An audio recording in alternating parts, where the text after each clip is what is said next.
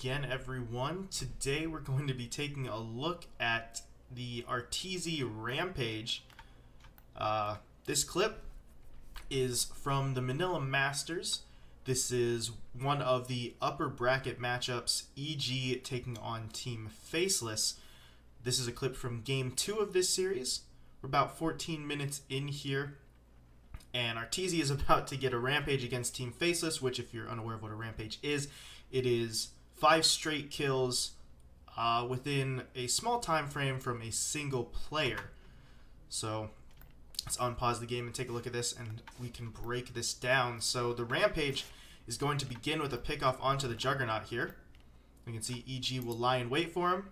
RTZ throws out the static link, so he's starting to drain away the damage from the Juggernaut. And the TP attempt is going to be canceled. There's the first kill. So now, let's break down what happens here. Because RTZ and his teammates, they found a single pickoff, but now Faceless, they're trying to TP in support here. Unfortunately, these TPs went down prior to the Juggernaut actually dying. So with the Juggernaut dead, the team's pretty scattered right now. We can see the Queen of Pain is coming out from the south. We've got the Slaughter underneath the tower. There's one TP coming in just a moment. We'll see a second TP, but the problem with this TP support is that Faceless really don't have a lot to throw at the enemy. As we can see, the Juggernaut is already dead. Disruptor doesn't have his ultimate available, and the Darkseer actually hasn't skilled it at all. So we're going to see that Faceless has a lot of spells they can throw out, but it's not quite going to be enough, and because of that, RTZ manages to survive on just a sliver of health. And between the support from his teammates and the damage that he's already stolen from Static Link, he's going to get him that Rampage. So let's take a look at the play. TPs will come in. EG supports are waiting on the back line. You see there the Crush, the Sonic Wave, even the Vacuum. But as I'll pause the game now, Faceless have just thrown out every spell that they've got. They've used the Scream, they've used the Sonic Wave, Jab's used his stun already, the Vacuum came out from the Darkseer as well, and as you can see, EG's heroes are still looking strong. And now this is the problem, because EG are going to fire back. The Overgrowth is in place now, being casted as we speak, as I've paused the game. That's going to lock all the Faceless heroes down.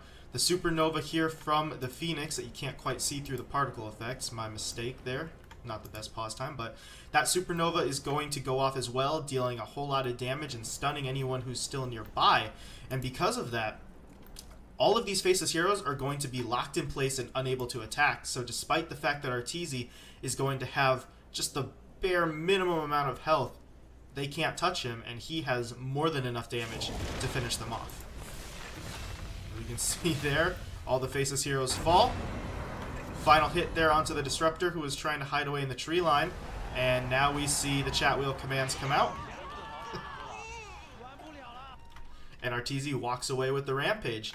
And not only is that a nice flashy play at this stage in the game, lots of Reddit threads being created from that, this is a play that decidedly turns the momentum in EG's favor. Faceless have lost all 5 of their heroes, and they'll go on to lose the game in about 10 minutes or so past this point. So that Rampage, not just a nice individual play on the part of RTZ, it was a very strong maneuver from EG as an entire team, and it is a massively game-changing play.